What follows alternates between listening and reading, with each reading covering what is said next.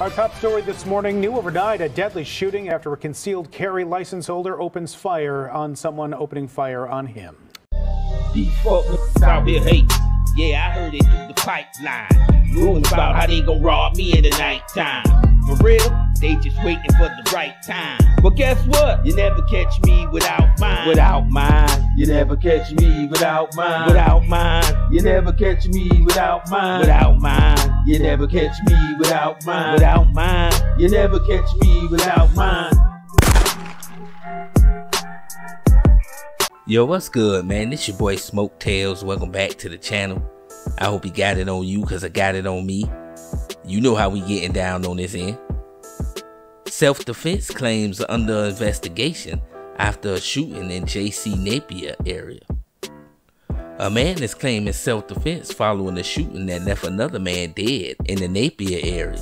Metro Nashville Dispatch said the shooting was called in shortly before 2:45 p.m. on a Saturday, May 25th, from the block of 600 Charles East David Boulevard. According to the Metro Nashville Police Department, a 23-year-old admitted to the shooting and told detectives that he shot the victim, identified as 29-year-old Bryan Lewis, because he believed Lewis was about to shoot him. Officers said the preliminary investigation indicates that the 23-year-old suspect was carrying a box of canned goods to his apartment when Lewis approached him on a scooter and accused the suspect of shooting at him on a previous date, which the 23-year-old reportedly denied. The 23-year-old suspect told officers that Lewis began to get off his scooter and appeared and attempted to pull a gun from his waistband. That's when the 23-year-old said he dropped the box of canned goods, pulled his own gun, and shot Lewis. According to officers at the scene, first responders transported Lewis to a local hospital, where he later died. Meanwhile, another person reportedly went to the hospital in a private vehicle to be treated for superficial injuries following the incident. Detectives reported the 23-year-old fled the scene but later surrendered to police headquarters. During the interview with detectives, the 23-year-old allegedly claimed that he had received word from others that Lewis was going to kill him. No charges have been placed against the 23-year-old in regard to the shooting. Stay ready so you don't have to get ready. Tonight, a homicide investigation is underway following a deadly shooting in Nashville. The shooting happened just after 2:30 p.m. on Charles E. Davis Boulevard. Police say one person was transported to the hospital where they died. Meanwhile, another person went to the hospital in a private vehicle to be treated for superficial injuries. Police say additional details will be released following the preliminary investigation.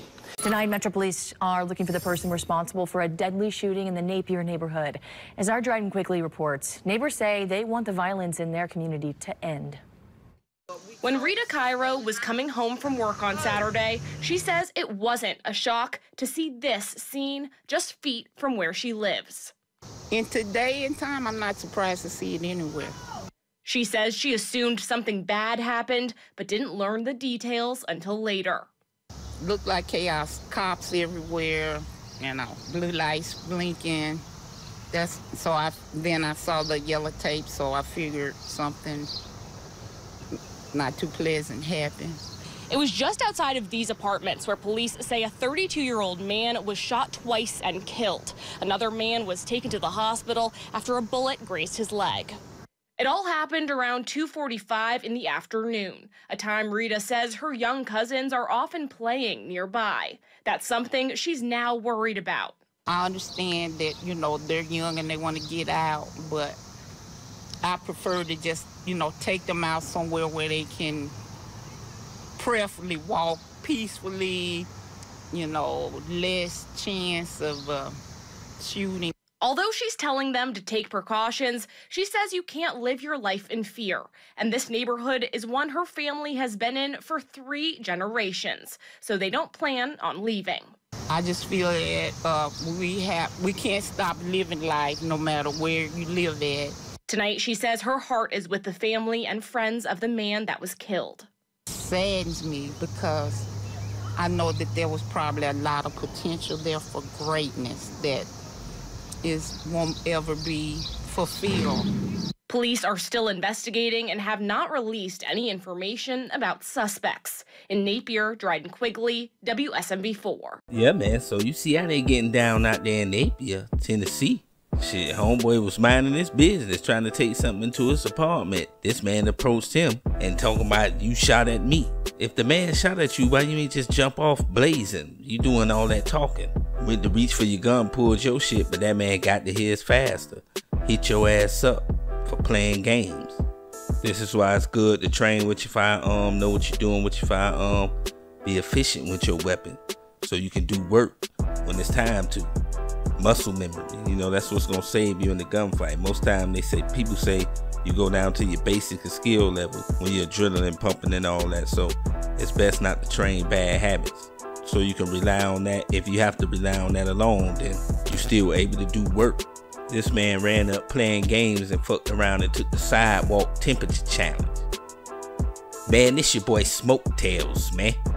Until next time, you never catch me without mine. Without mine, you never catch me without mine. Without mine, you never catch me without mine. Without mine, you never catch me without mine. Without mine, you never catch me without mine.